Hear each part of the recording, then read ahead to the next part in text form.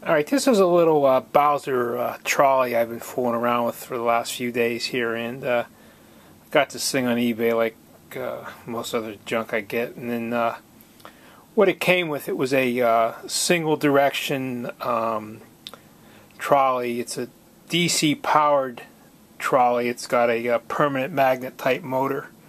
I have an earlier version of this trolley, real similar, except it's got a open frame universal motor, and it's AC powered. So in any case, what I've done to this now, it uses 3-rail AC power, and it uses a rectifier, that black box on the bottom of the frame there, to rectify the AC into DC to run the motor.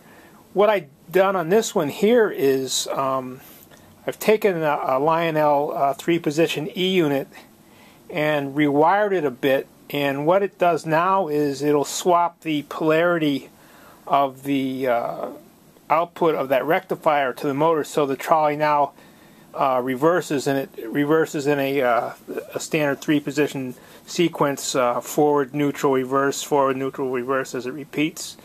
The other thing I've done to this trolley, I've got some, I don't know if you can see this good, I've got some high output LEDs, and there's 2 mounted on top of the trolley car, and at each end for the headlights I've mounted one in there, and they seem to work really good. So what I'm going to do is I'm going to put this thing back together and do a little short video of it running on the layout, and it's kind of a fun little project.